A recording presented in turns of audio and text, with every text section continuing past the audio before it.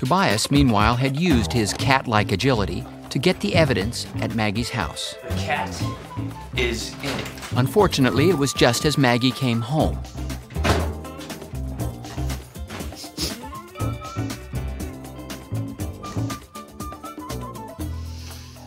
Is there someone here?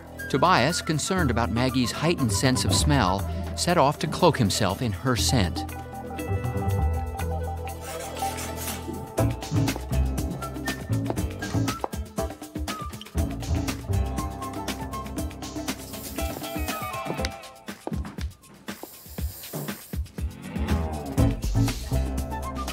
And Michael was at the vet's office.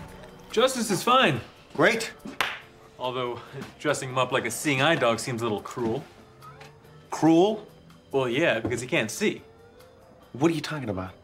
Mr. Bluth, Justice is blind. Justice cannot be blind, Doc. He's got a handle and everything. Come on, boy.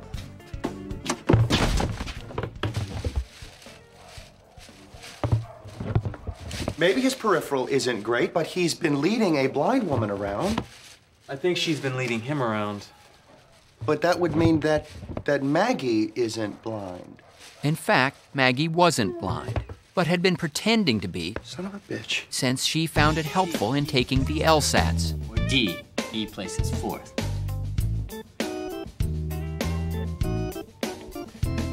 A? Finding it a tremendous boon to her professional life, Maggie continued the ruse. I submit into evidence this wine glass with the defendant's fingerprints.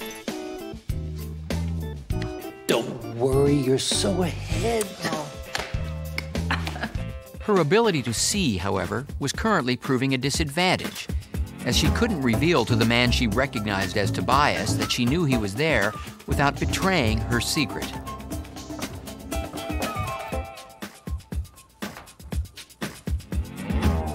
And Tobias was finding her an uncannily difficult blind girl to outmaneuver.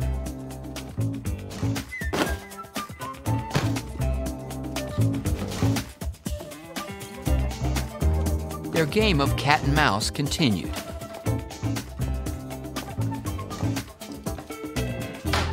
Until Michael showed up to return justice. Oh, Justice, what is it, boy? What is it? Is there some jackass in my bathrobe?